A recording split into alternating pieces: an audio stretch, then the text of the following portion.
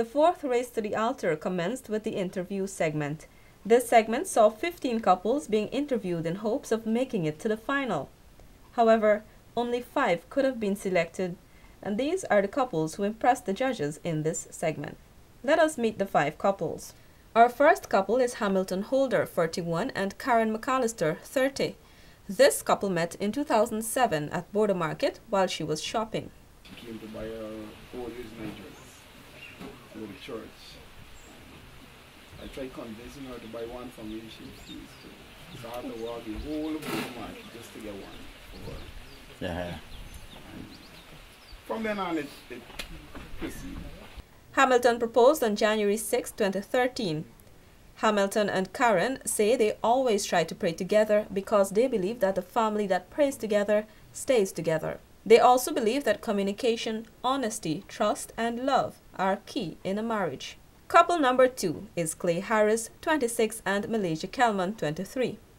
This couple met on their first day at the Government Technical Institute on September 2, 2009.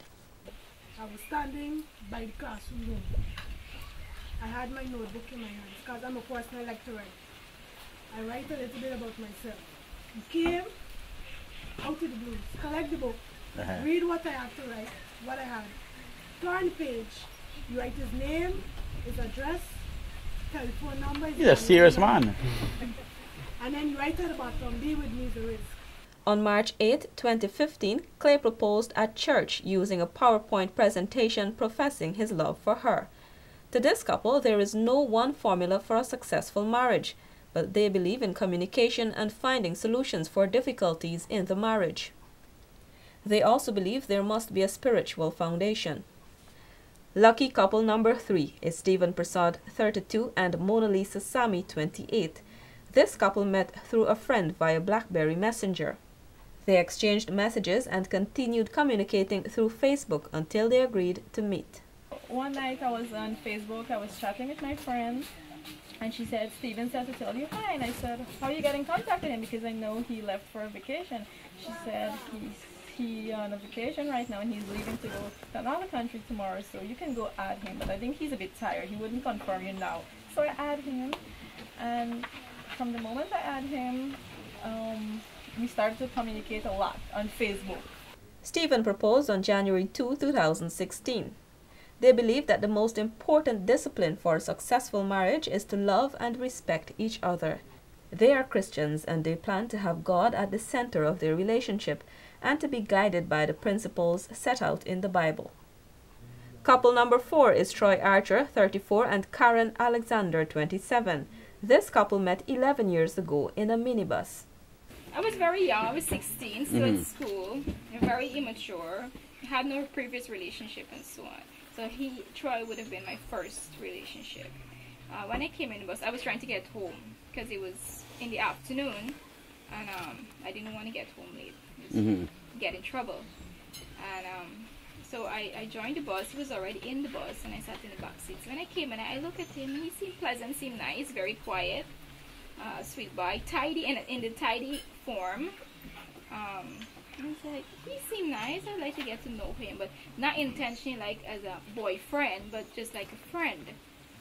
And there was somebody sitting next to me in the backseat. I was the last person to enter the backseat, and I wanted to get Troy's attention, so I started talking to the person next to me.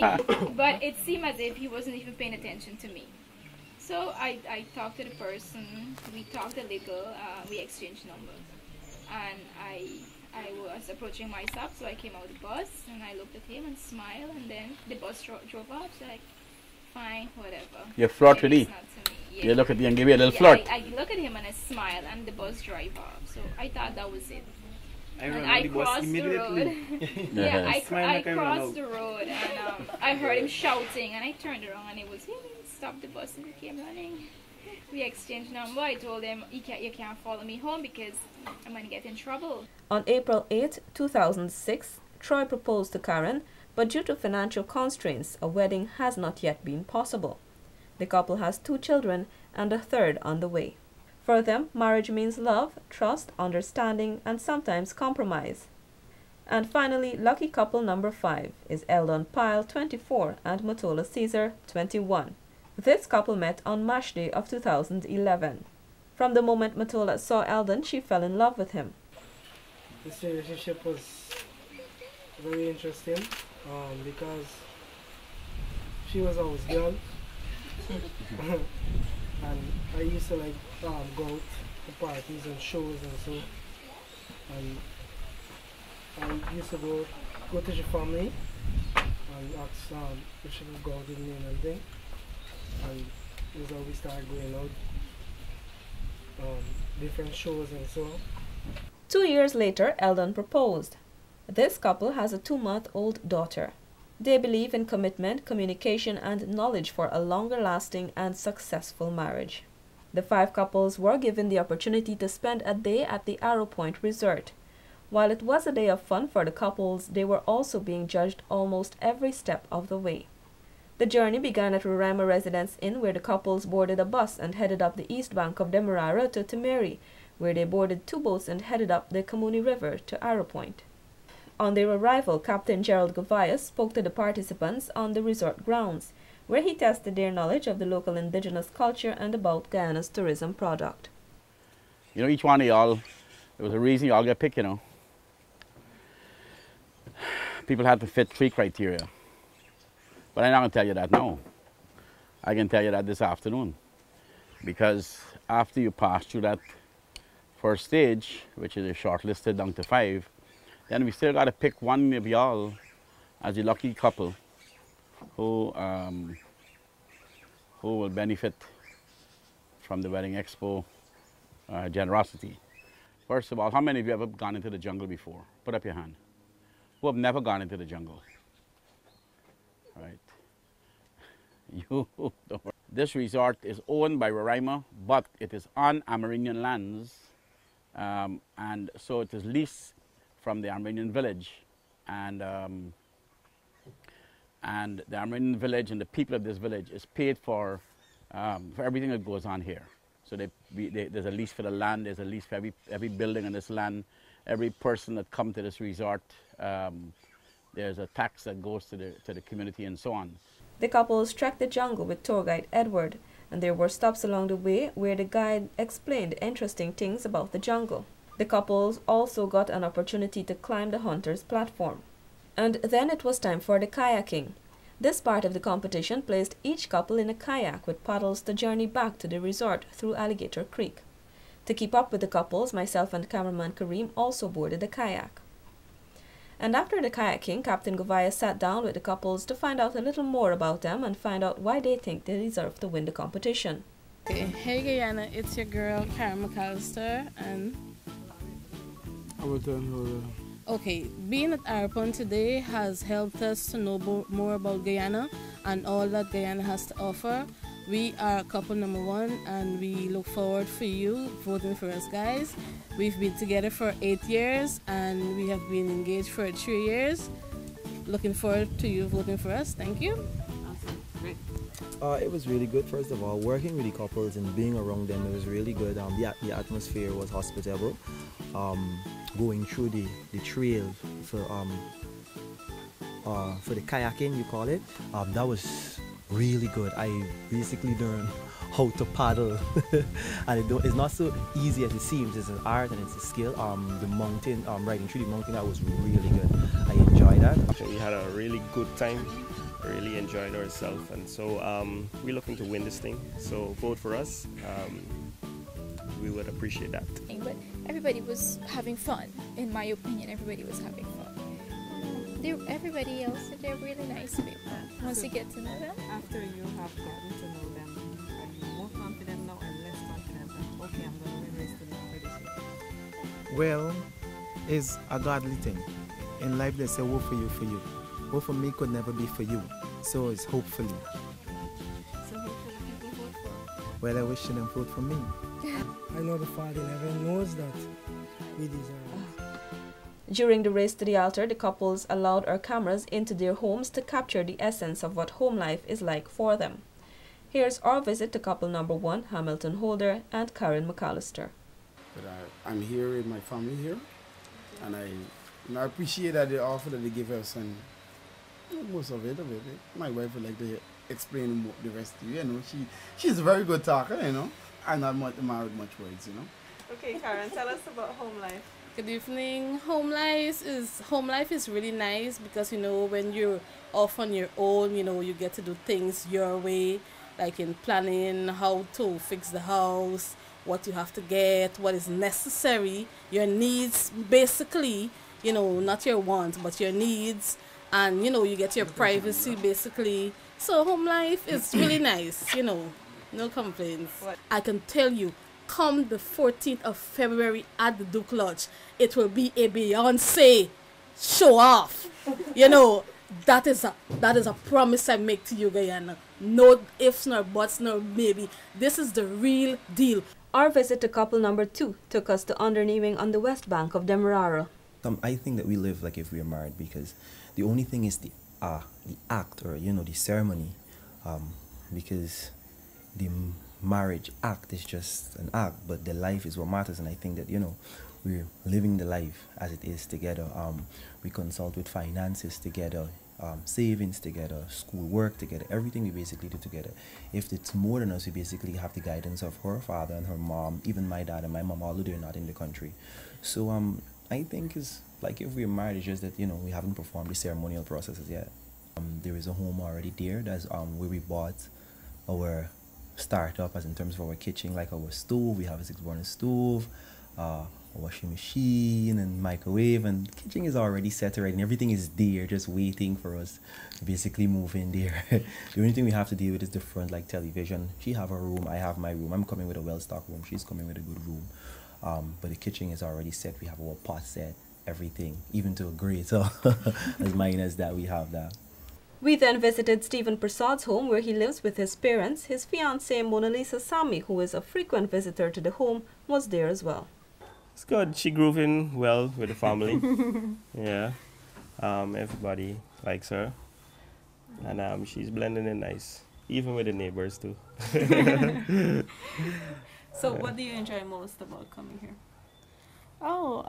They're very wonderful, they're lovely, they're a loving family, and I enjoy the company, and they're more spiritual, so I'm growing into that spiritual aspect of it too.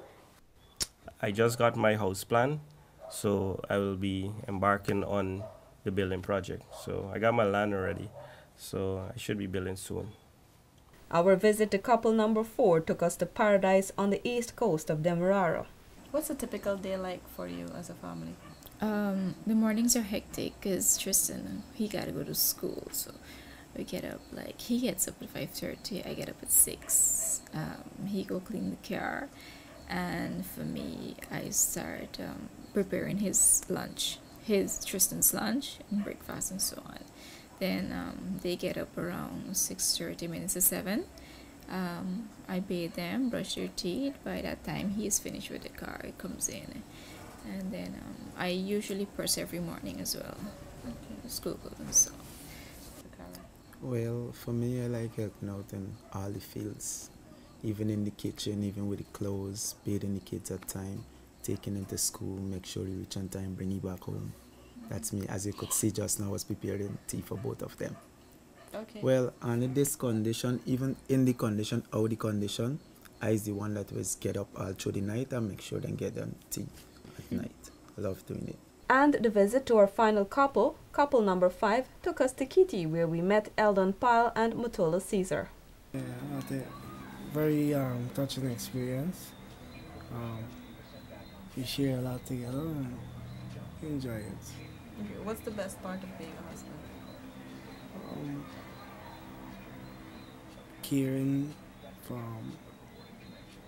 one another, and helping out with the chores and so forth. Yeah. What chores does he help out with? Well, he could buy the rice. He helps me with the baby most of all. And then came the finale, the night it all came down to, when the winners of a $3 million wedding was declared. And what better night to make one couple very happy but on Valentine's night. This was the final round of the competition, and the couples gathered at an exquisite dinner at the Duke Lodge, where they had a final shot at impressing the judges.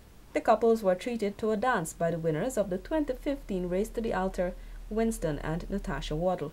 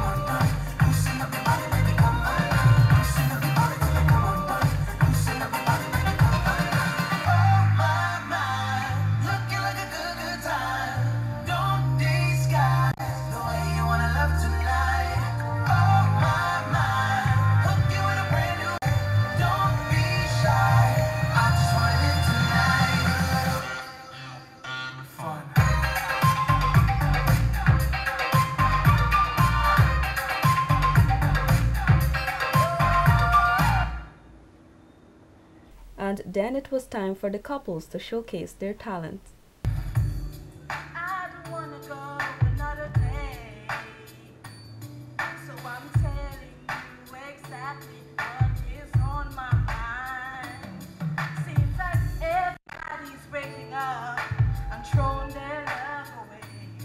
But I know I got a good thing right here, and this is what I say.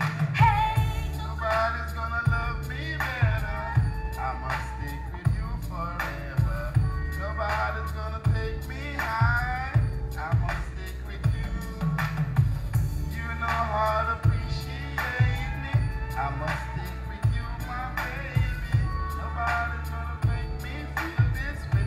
I must stick with you. I don't wanna go another day, so I'm telling you exactly what is on my mind. See the way we ride in our private lives, ain't nobody getting in between. I want you to know that you're the only one. It's what I say, nobody's gonna love me better. I must stick with you forever. Nobody gonna take me higher. I must stick with you. You know how to appreciate me. I must stick with you, my baby. Nobody ever made me feel this way. I must stick with you. And now,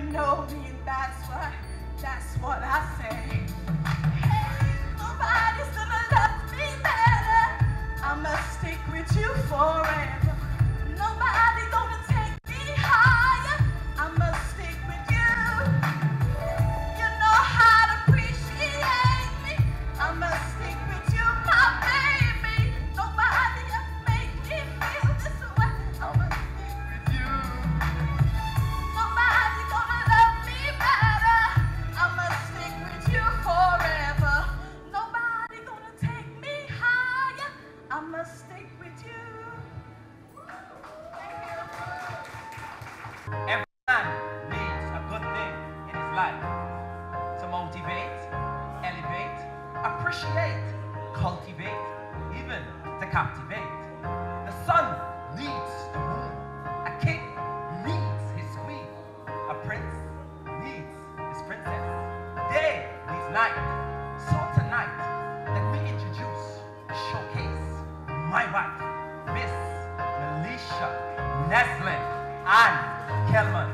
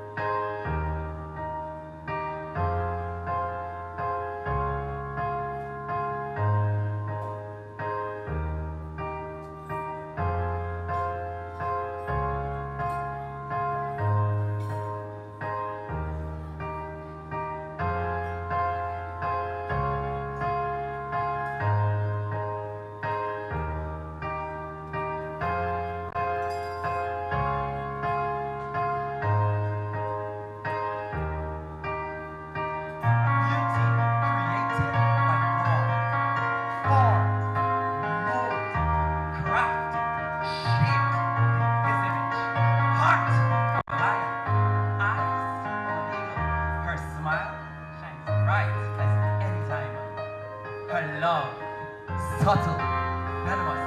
Ah! I've been stung. It's moving, running, consuming my entire body, my mind, my soul, my heart. My wife, Melisha, my wife.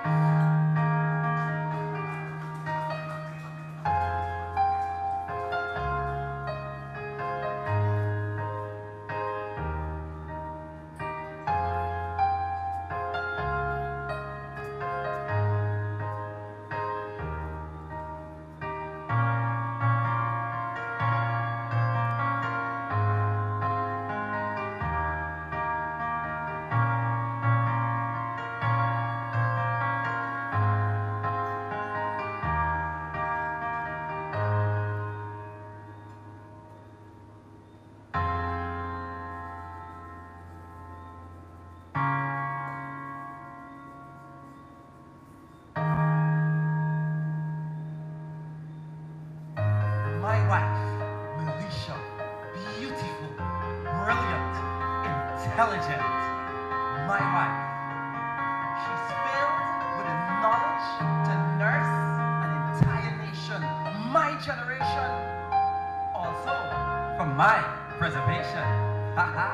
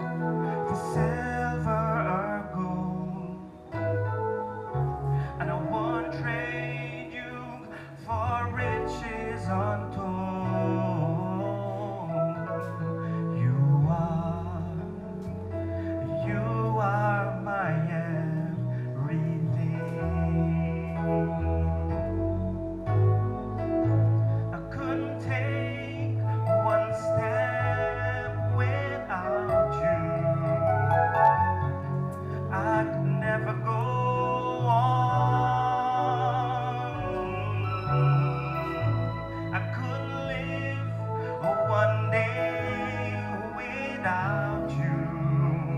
I don't have the strength to make it on my own. You are the love of my life, and you are the hope that I cling to. You mean more than this world to me. I wouldn't trade you for silver or gold, and I wouldn't trade you for riches untold.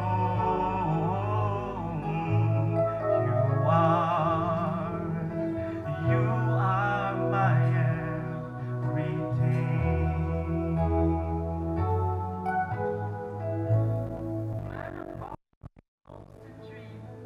Lead us to our destiny, for I am yours and you are mine until eternity.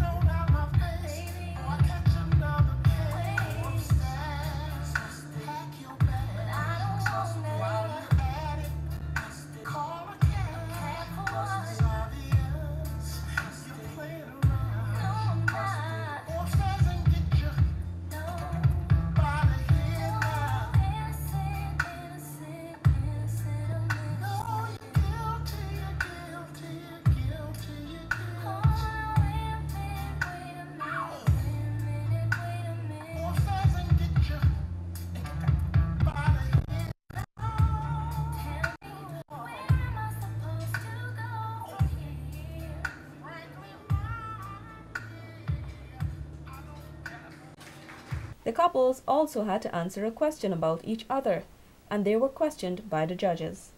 What is Karen's favorite food? Me.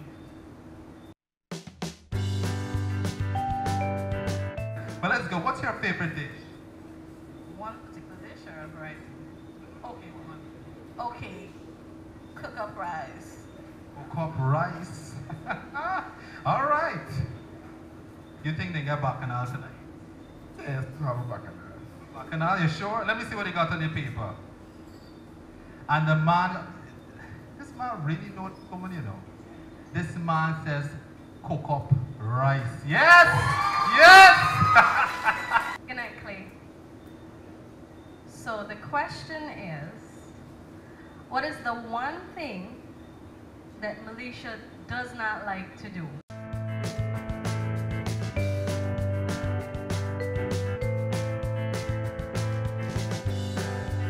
What is that one thing you don't like to do?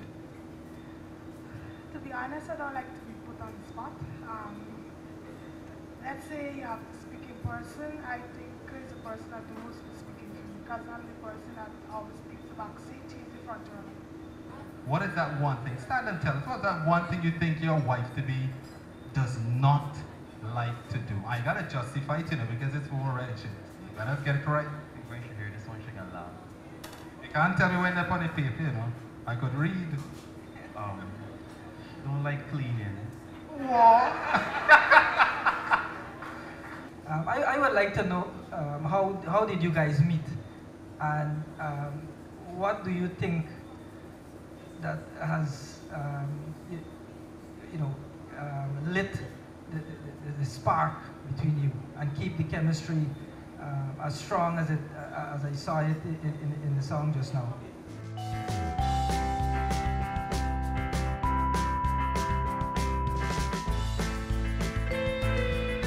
Let's go. Well, it was for her love for God, because coming from a Christian background, I really wanted someone who has that love for God, and so he displayed that. So that's what captured my attention. Wonderful. Mona Lisa, I want you to read to us what you have on this page. Okay. We met through a friend via social media, BBM. Yeah. And I was in love with the Lord Jesus Christ, and so Stephen fell in love with me. Right. My question to you, Troy. What would you say is Karen's dream vacation?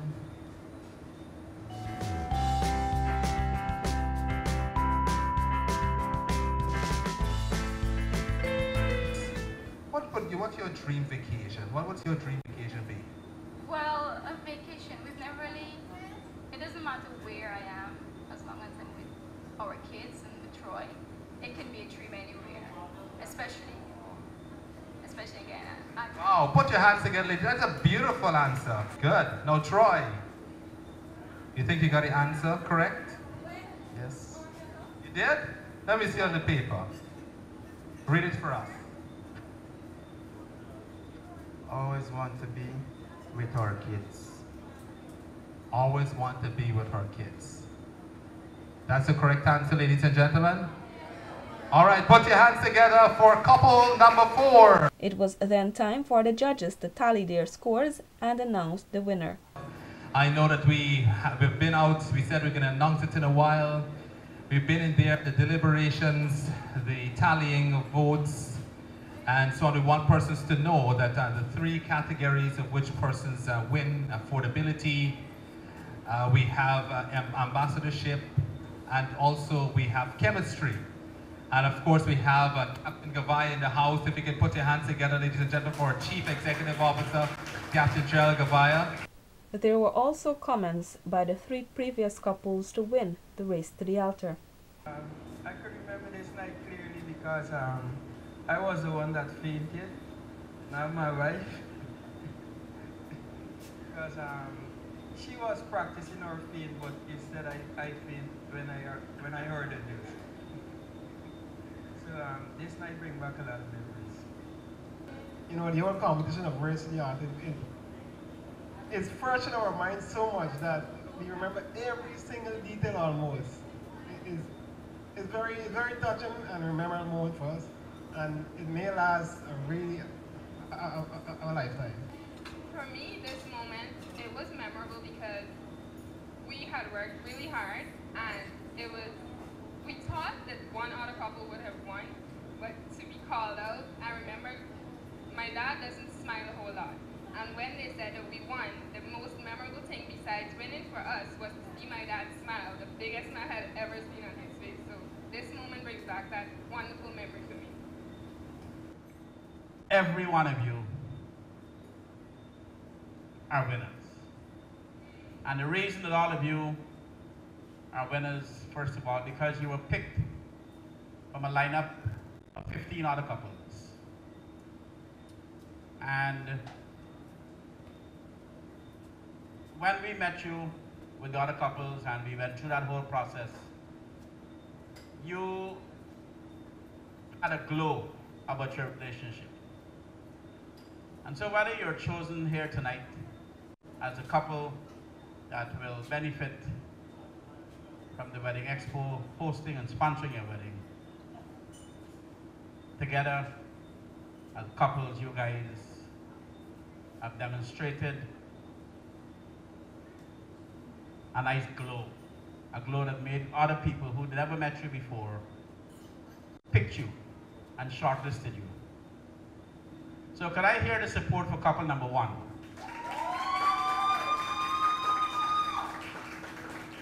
Somebody got a loud mouth over there.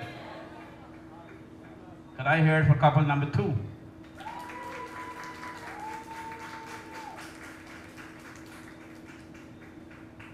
Could I hear it for couple number three?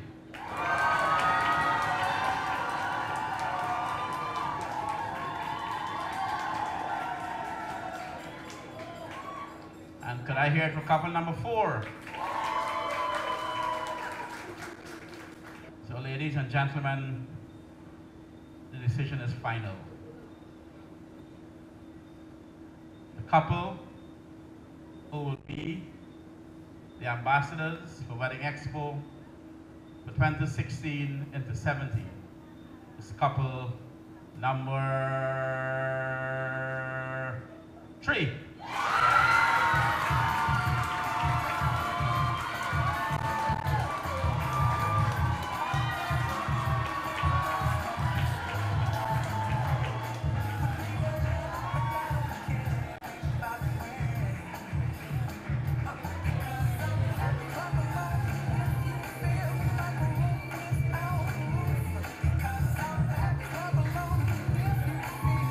The lucky couple won a wedding worth $3 million, a honeymoon in Aruba, a night at Splashman's Resort, and rings by King's Jewelry World, among other prizes.